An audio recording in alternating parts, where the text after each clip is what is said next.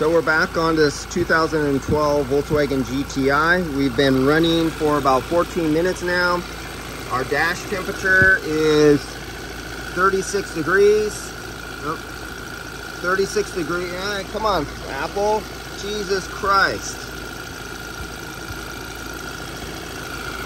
Okay, well, you can't see it because the freaking Apple will not focus. Come on, Apple. Show the people what temperature it is. There we go, 36.2 degrees. And that is coming from the temperature sensor, and now the Apple doesn't want to focus again. Come on, Apple. All right, Apple's having issues. So that yellow sensor right there is where we're taking the dash temperature from. Oh yeah, of course, we are cold because that's how cars are supposed to be. They're supposed to be cold when you're finished with them. And customers coming to pick up their car right now.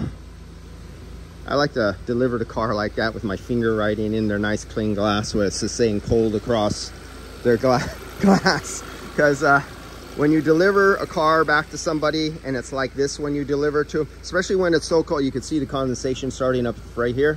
See that? And it's warm out today. Where's my temperature sensor?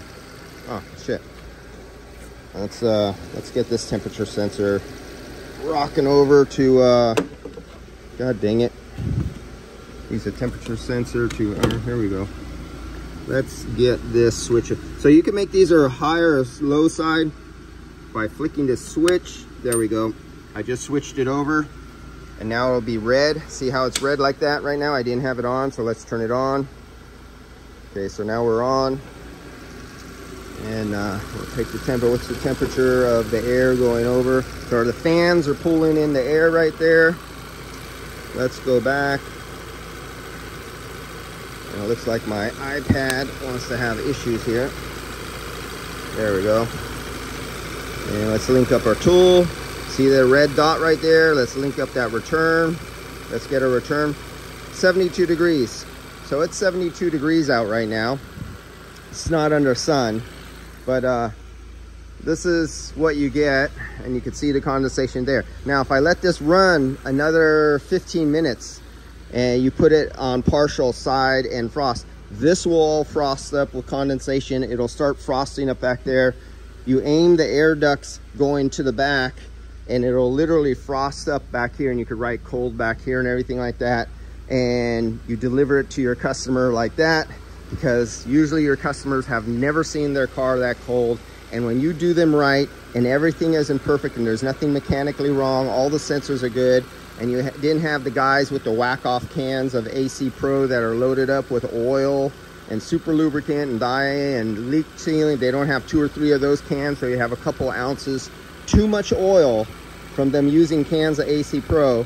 And what happens when you use those cans of AC Pro and you keep topping off with them, all that oil ends up with the evaporator, and you cannot get this if you use too many cans of AC Pro, because oil does not conduct heat.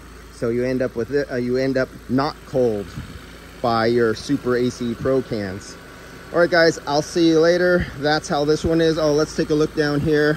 What do we got down here? Let me see if I can zoom in from you so you could get a focus on this.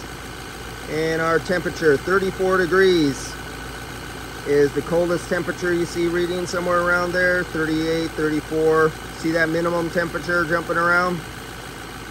That's the temperature of the evaporator. When your evaporator is that cold, you should have a lot of condensation. And did it start leaking condensation under the car? Oh, we're just starting right now. There's some drops. A little wet spot right there in the center. The last vehicle I just did in this same shop, this shop has 3 shops, 3 buildings in a row. I got 4 cars in the other building, and I have 1 car right here. I got 1 car in the shop about 10 blocks up that guy, and 1 block down this way I have another car to do. So my butt's been busy here. All right, catch you guys later.